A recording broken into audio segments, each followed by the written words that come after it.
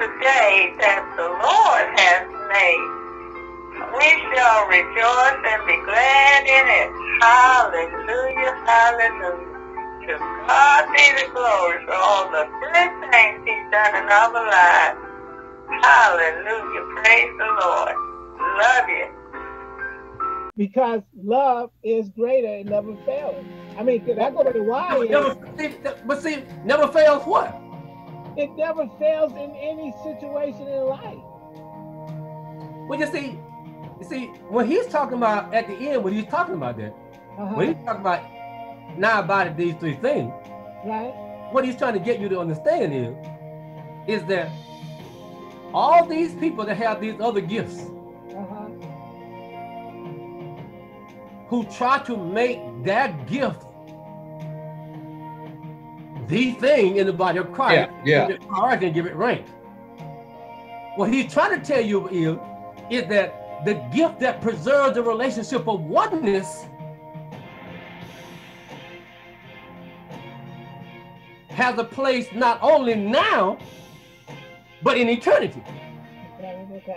You know, when I think in terms of it, addressing that specific issue that was brought forth in 11, makes sense that it fits.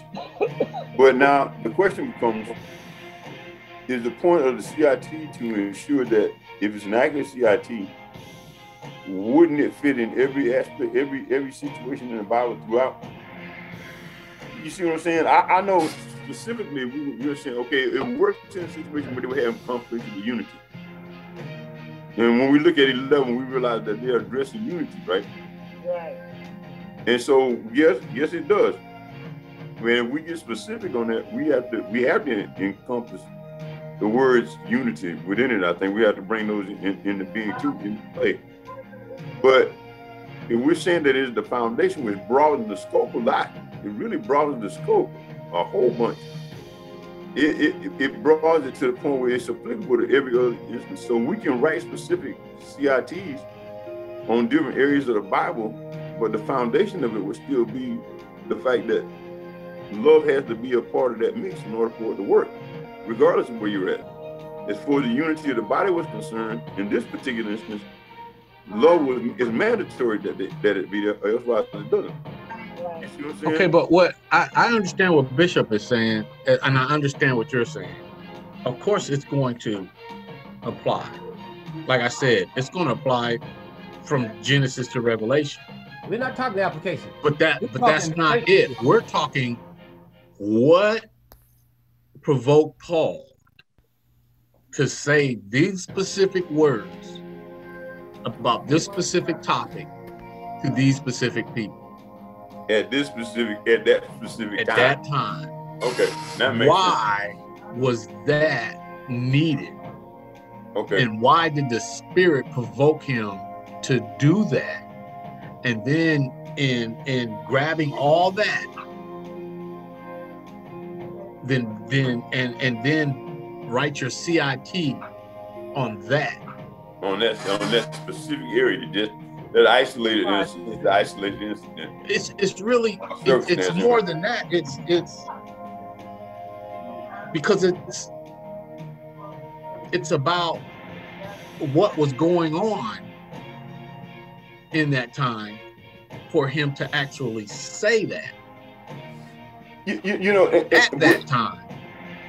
But in that light, then it gives credence to what Pastor Taylor was saying, because what he does is he identifies specific concerning love that allowed them to continue on in unity, endureth all things, believeth all things, so forth, so on. So it's like there are certain aspects of love that facilitated their continued unity. So what things is he talking about? What he was dealing with, in accordance with our discussion right now, when we looked at 11, we brought in that Paul was initially addressing this unity in the body of Christ. He goes on to say, I show you a better way. Out of all these other things that we got going on here, this is the best way to deal with it. And then he goes in and explains what aspects of it that really facilitated that situation. Right. I don't see that in the CIT. But in the CIT it says all things. In the scripture, in the text of that 1 to 13, it says hope bears all things. It says it bears, endures, believes, hopes, all things. Okay, what are all things? Define all things. That's why when I look at all, I can only say all things. Okay, define all things. Not just division, not just health, healing, division. To me, it encompass everything. It does not restrict it. All doesn't restrict. That's not what he's talking about. All things doesn't mean just all things in general. All things are talking about very specific things. Well, in this particular instance, what was specific that caused the division among them? Those are the things self caused division. I mean, that was annotated actually in the text. What did he say was causing them to be divided? Self promotion, self uplifting, prioritizing the gifts. All that was all encompassed in there. It was all about themselves and their ability, their understanding. I'm an apostle, and you just a floor sweeper. Okay, and so when he got into the explanation of love, beareth all things, believeth all things, it said, consider not itself, but consider those that hide themselves, vaulted not itself. So when it says it doesn't vault itself, that means it's not about puffing the chest out and stuff like that. I'd even go back to 11 when you got a man trying to prioritize himself over a woman, and a woman trying to prioritize herself over a man. Right. And you can't have a man without a woman. Right. Right. And vice versa. So it's breaking it down from even that aspect. That's what I'm talking about. You know, the division and trying to promote self in that aspect. All the way through to all the gifts, you know, it's broken down. And then you got to encompass all that. and I think that in that explanation of what it does, it did that. And that's what I was looking at. Like, there are specific aspects of love that he addresses. And when it says vaulted not itself, it says considering other people higher than yourself, that would resolve the issue between the men and the women, you know, trying to elevate themselves above one another. So there was some aspect of love that dealt with every negative that was being presented in the scenario. Right. I guess the question is what you do is that if everything, a lot of things you said is that when you do a CIT, it needs to be within the text of that chapter, the words from that chapter. If you bring in division, if you put 15, 18 words, all those, the ones I put up there, they fit 18 words. They fit 18 words. I didn't choose this text. Whoever chose this text should have thought about that when they chose this text. Yeah, I didn't choose it. I chose that text, but I'm saying is I'm saying is one, and this we said it so that we can, it's not just for us, for everybody listening. Are you saying when we do a CIT now, when people are doing their study, are they to infer, to pull something from words from the previous chapters? Well, you know, go ahead, Bishop. Let me say this. If you go in and choose a text, you have to be very careful in the text that you choose. Right. If you go in and choose a text that's in the middle of a discussion, okay, we are free to put in stuff from the other text. You have no other choice. Oh, okay. Y'all heard that now. There is no way for you to write a CIT on chapter 13 and get truth from it if you divorce it from the other chapters. Because in this chapter, he's talking about something that he started discussing earlier. Mm-hmm. So you can't write a CIT on chapter 13 alone, because chapter 13 doesn't stand alone. It stands alone if you just want to say, okay, here's the definition of love. Yeah. But why is he talking about love? That's like taking a speech, and then when he says, and in conclusion, and then you just write it on in conclusion, but not on everything that was said before. But and I think when you look at the intro to 13 is almost like it does that. It's almost like he observed and commented on everything. And then he said, out of all these other resolutions we got, I'm gonna show you something better. Right. Now, let me show you what's better. This is better than all this other stuff we've been talking about. Right. And what we were doing was taking like, okay, say, I agree with you. It is better than all you talked about. I think it also is better in this situation here too. I think it was the motivating factor behind this. I think in Genesis, this is why, this love thing was the thing that drove the whole situation. Yeah, he expanded for all things. Yeah, and that's kind of like what happened with me. It was like, where does it not work? Okay. And I think when Allison said that God is love, I mean, like, hey, how are we gonna have a kingdom of God without God? Right. Well, where do you dwell in? Do you dwell in love? Right? God is love. But I see what Bishop was saying. Oh yeah. I see if for future reference of text or studying the CIT, if it's a bigger discussion, then we're saying is now we can bring in other, like previous chapters to go to it. If it's not, because this is the thing. This is the thing, and this is why I tend to agree with Bishop. If we just take 13, 1 through 13, and you write it on that, right, then you have to grab Genesis through Revelation and encompass all that in there. I'm with it. But if you start from the beginning of the conversation, the discussion, which was back in 11, then you just writing basically about that specific what was done 11, 12, and 13, because it starts in 11, it concludes in 13. If you grab that, then you write your CIT on that, because if you just take 13, 1 through 13, then it's how can you use 18 words or anywhere in there to sum it up? That's just me. And that was my first statement. I was like, I can't even conceive. Well, only have 13 words. Well, when we think about if we say that the core problem was disunity, we can say that love dispels disunity, because the application of love in those situations was going to resolve everything that the disunity was presenting. Right. So it kind of, I'm kind of getting interested in knowing where can we find a place where it doesn't work. But you got to go to the source of that. Well, what causes disunity in this specific instant?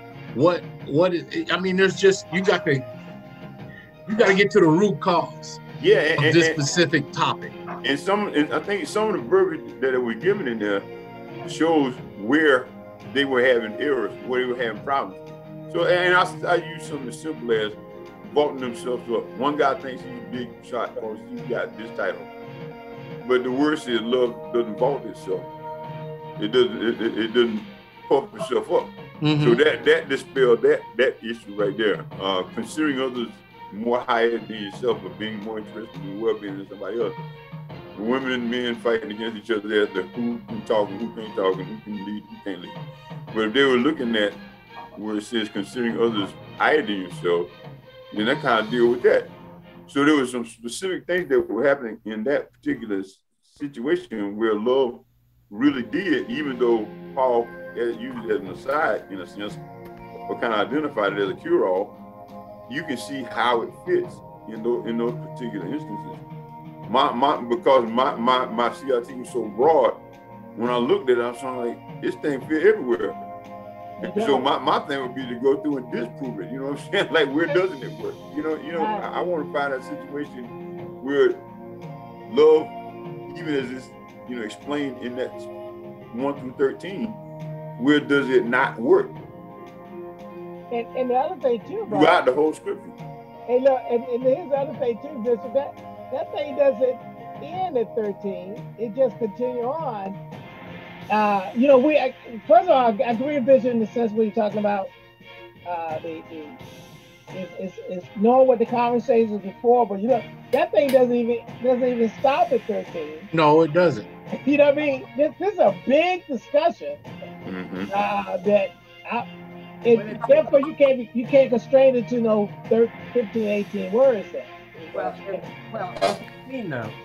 In 14, what he's doing now, he's moved on to application. Mm-hmm. Yeah. But he's still talking. He said, follow after love and desire spiritual gifts, rather that you may prophesy. I mean, now it's going into.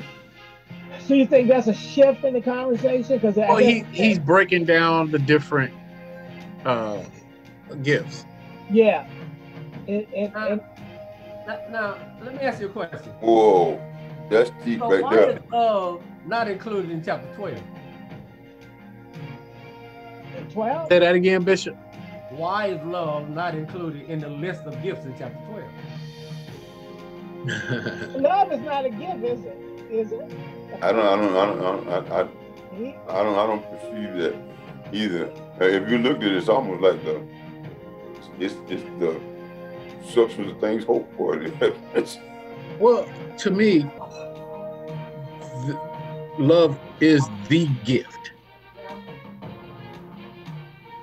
It is the gift.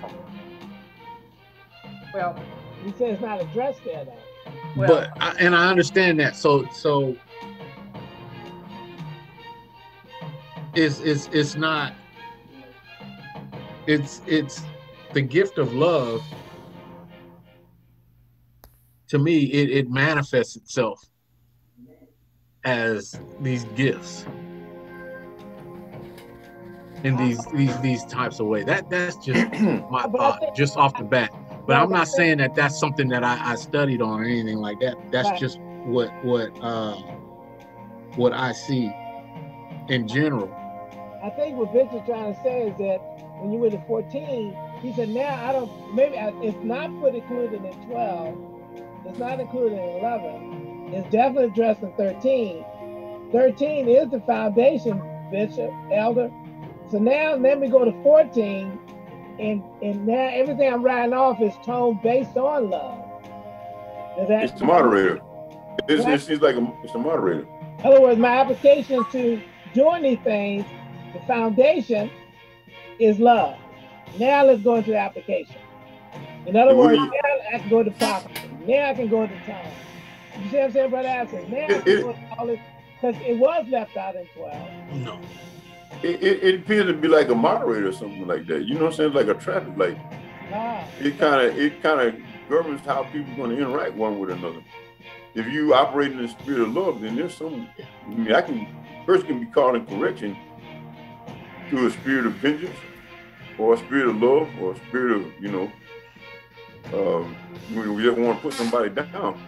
But if love is the method that you employ, it's going to have a positive output. It's going to have a positive result anyway. Eggs, huh? Yeah. So I see what you're saying. That's exactly what Bishop, I think that where you're coming from is, I don't set the tone. It's the love. See what I'm saying, Albert? Like you said, that foundation. I set the tone that love is the foundation. Yep. And that dude, man, that's pretty good. That's pretty good right now. Yeah, so now we can go into application now. Is what I think Bishop is trying to say. Now we can go into application of these gifts. Prophesying, speaking in tongues, edifying the church. Everything now is resting off of the foundation. Yes. It's love.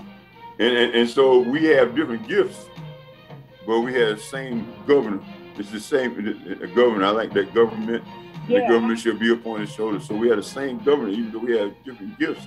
And if we're governed under the same principle of love or charity, then these gifts are going to work effectively together. Effective, right. I see. Bishop, you think that's what you're saying? I got that. I think so too. I think, Lisa, I'm understanding. That's a good question. Why was it left out in 12, but now it's going into 14?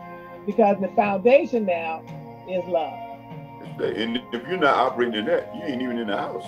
So the gifts don't even count. You may have the gifts, but you operate in some other area. You know what I'm saying? I was hoping somebody would give a scripture, because to say that is one thing, but I always need a scripture, because you can say anything you want to say, but when you open that book and turn to a verse, now you got my attention. So far, my question is, why is love not listed in chapter 12? He's talking spiritual gifts.